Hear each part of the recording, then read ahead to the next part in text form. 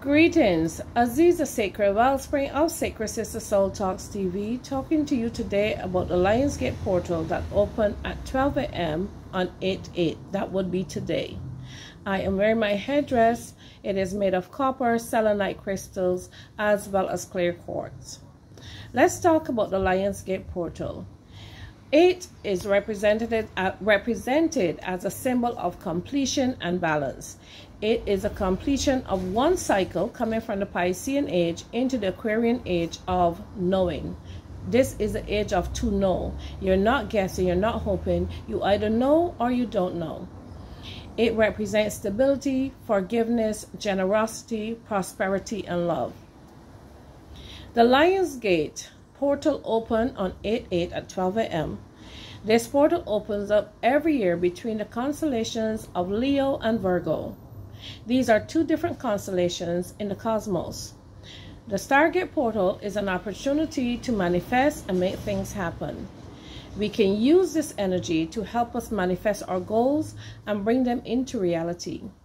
It is an unstoppable flow of positive energy that will transform the lives of those who are ready to receive it. So by now you would have done all of your shadow work, or most of your shadow work, and you're getting ready now to receive that energy. This energy will only come in to help you transform and become your best self, or towards your best self. August 8th is when the Earth, Sirius, the Sun in Leo, Orion's belt, the three kings, are all in alignment. This brings a healing and a renewing of power.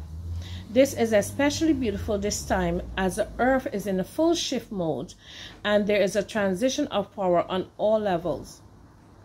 This energy opens your heart chakra, allowing authentic love from source to flow. If there are old wounds of the heart that need healing, this is a great time to do so. This is where your shadow work comes into play. This portal also opens up your higher chakras as well as your minor chakras. This will help you to tap into your higher spiritual knowledge, connect you to your higher wisdom, intuition, and guidance. It helps you to access your ancestral knowledge and develop an innate ability to access the realms of consciousness. This portal helps you to connect to your third eye chakra, which connects you to Source. Source is what people call God. This allows greater communication with your spirit guides, who will give you a message so that you can either understand what is happening at this time or help you to transition and transform your being. These messages may come in different forms. They may come in dreams, they may come in visions, they may come in animal companions or mediums that help you to interpret the messages. So today, pay especially close attention.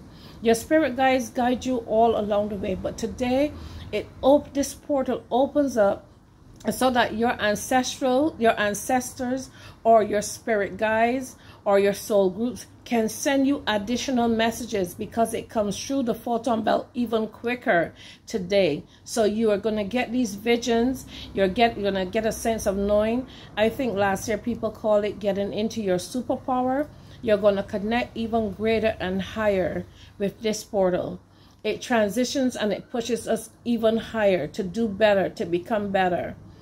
As a people of color, this is especially important for us because we are transitioning from an old system into a newer system. We're talking about pole shift. People keep talking about the pole shift, but you need to understand what that means at this stage.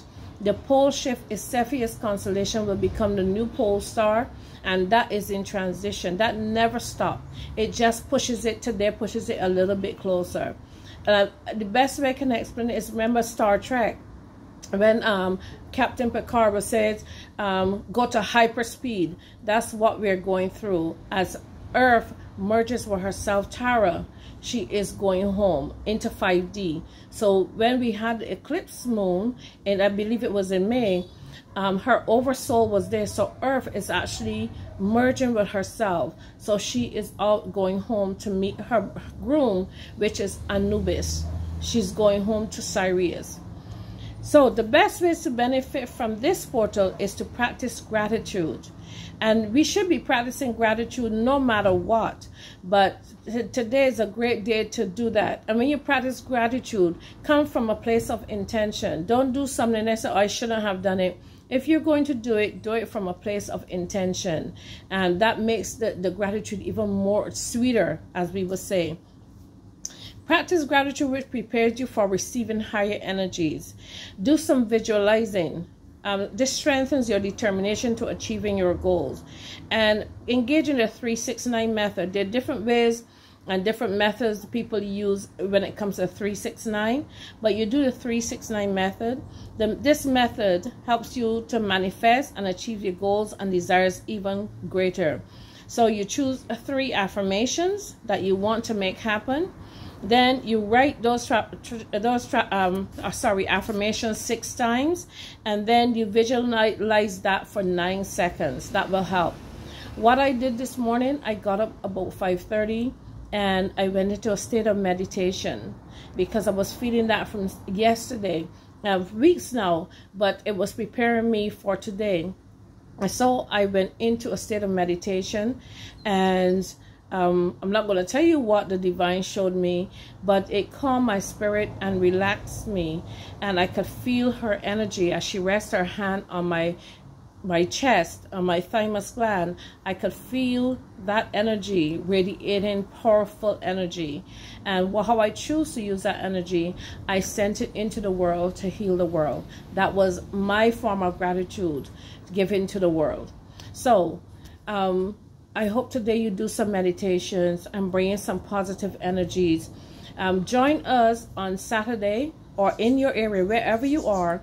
If you're by yourself, you have a group of friends, or just your husband or daughters or what have you, on Saturday, August 13th at 9 a.m., you just manifest what you want to see happen for the world, for yourself, for your family.